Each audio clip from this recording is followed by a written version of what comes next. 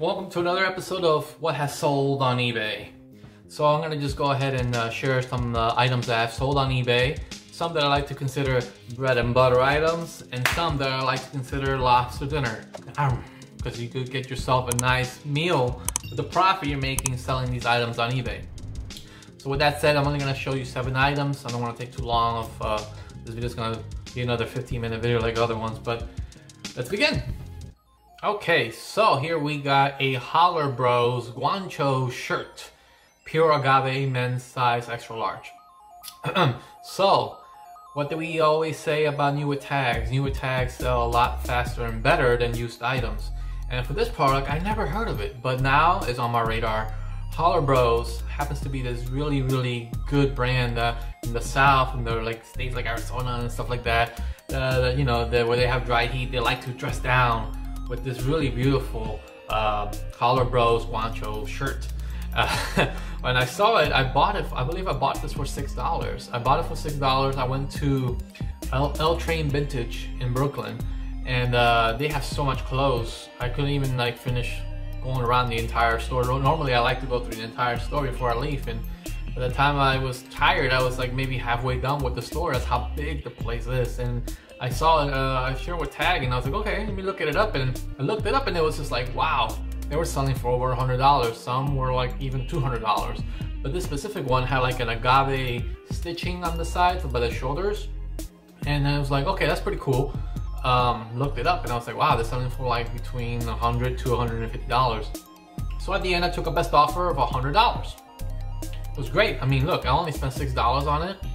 Made $94 off it real quick too. It only sold in less than a week. I want to say maybe 5 days. And then the real great item, if you go out there and you see Holler Bros, put that on your radar. Excellent item to make you that lobster dinner. Alright, next item is this little tiki farm head. It's a wooden texture. Saw it right there about the painting area, the area where they have the paintings and the portraits and stuff like that. It was just on the floor. They wanted $1 for it. I figured, okay, you know what, maybe there's a tiki bar out there or a man cave, one of those luau themed man caves, and somebody might want to buy this. And again, this is what I call a bread and butter item. Bought it for $1, sold for $17. Not bad, real quick, get the ball rolling, make some money to buy other items, and continue doing this money train. All right. Next we got, this is not a thrift item, but maybe this will help you guys understand that there's even value in cologne boxes. So I received this as a gift from someone, and I was very happy about it. And then one day I decided, you know what, because I like sometimes to go on eBay and search through the barcode and search for items just to see how much it costs. And I just happened to look this up, and I was like, no way, this item is $300 with the cologne. But the box itself is selling between $30 to $50. I guess people buy the cologne separately from the box. Maybe somehow, some way it's cheaper for them that way. Then I wouldn't spend $300 on a cologne like that. I mean, come on. But anyways, just the box itself sold for $30. I was very happy about that. And I mean, it's a box for a cologne that I don't even keep those around. I would just throw them in the trash. But I guess I was just throwing money in the trash. But anyways, if you have some boxes of colognes or colognes you don't use, whatever, I highly recommend some of that stuff. Look it up on eBay and you'll be surprised. If you're selling cologne, some of that stuff could sell for a pretty penny, and even just the boxes itself could sell for a pretty penny, because people probably whoever bought this from me has the cologne, needs the box, gets it together, gives it as a gift to somebody else, and it still costs less than actually buying the whole thing together. You get what I'm saying? All right. But anyways, $30. It was just sitting there on my drawer. Pretty good deal. All right, another one. We got a Nouns Dragon headset. This is one of these headsets that I saw, and I believe I found this at Unique. It's one hanging items where you just hang it on some hooks, and then you usually look through it. Normally I look for remotes and stuff like that. In this case, I found a headset, brand new, sealed. And we're living in this pandemic world where everybody's working from home, everybody's doing conference calls from home. So therefore, I knew that headsets were kind of a necessity to continue doing this. I believe I spent $3 on it, and again, brand new. I don't know, maybe somebody donated this before the pandemic. and then now I took advantage of it, and they were selling between $10 to $25. And yeah, and then brand new, I took a best offer of $20 real quick, turned $3 to what, $20, $17 from my pocket. Pretty good item. I normally don't like to wear headsets when I'm at work. You know, I don't mind the noise, and for me it's just wearing all these headsets after a while, I just get so much. I mean, even wearing a mask for too long hurts my jaw, and I don't want to just wear a headset for too long. So if you have headsets that you don't need at all and you want to just sell them, you'd be amazed that they'll sell pretty quick nowadays. Especially like, I believe webcams were selling fast too for a while, but you know, I don't have webcams to sell, but just giving you an idea. Next item, we got the North Face Apex Dark Gray Fleece Jacket. This is another item that I found at L Train Vintage. I believe I bought this for $6. I sold this for a best offer of $45. It sold in about 2 weeks, so it's a good item. The winter time items sell fast, especially North Face. Everybody knows North Face is really good for the winter time. So yeah, not bad for $6, turning into $45, $39 profit. Excuse me. Alright, so yeah, with this item, really didn't sit too long.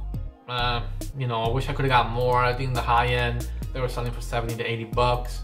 But again, I'm not in the business of having too much clothes on my shelves. If it sits there for a little too long, get it going. If I get an offer that's pretty enticing, I'll just take it. Just rather get the cash now than wait too long on it, and then later on in summer, nobody's buying it, you know? So yeah, good item.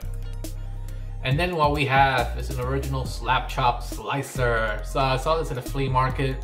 It was new, nobody used it. I think it was somebody's grandma that, you know, I think she passed away or something. So anyways, they sold this to me for $2, brand new. And I saw online they were selling between $20 to $30. I sold mine for $20 and it sold like in less than a week also. I mean, I used to use a slap chop before because the slap chop would help me not cry when I was slicing onions. You would just put, you know, the onion and then you chop it like blop, blop, blop, blop, blop, and it's good, right? But I think that, you know, its popularity died, I think maybe 10, 15 years ago. So this is kind of a rare item, but there's a lot of people out there who I think buy this for the same reason. They don't like to slice onions. So pretty good item. You find something like that and you be like, oh yeah, I see commercials for this all the time. Get it, you never know. You might be able to sell it for a good pretty penny, but I always advise, look at the sales comps on eBay, sold and completed items on eBay, and if you know that, hey, if you get this item for a real cheap price and sell it for a higher amount, then good for you. Last but not least, we got another new with tags. We should do like a sign, like a big logo, new with tags. New with tags, men's Cloud9 Racing Stripes jean jacket. Now this is a size large. I found this at Inspiration, so it's pretty cool. I figured it's like a racing jacket, but I thought maybe it was like for the ska scene, you know, punk ska scene.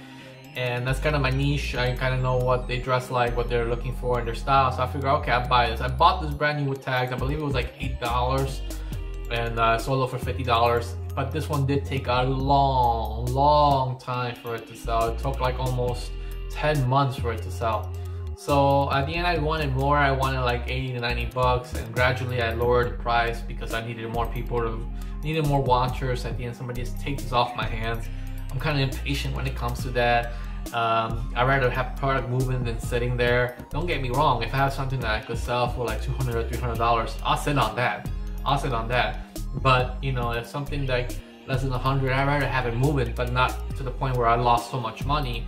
I rather, yeah, I invested well, in this case $6 to $8, and then I sold it for 50. That's not a bad day if you think about it. But other items, I'll sit on it, and as long as I get the right buyer will eventually come. If the only thing is up to you if you're patient enough for this buyer to come. But for this $50, not bad.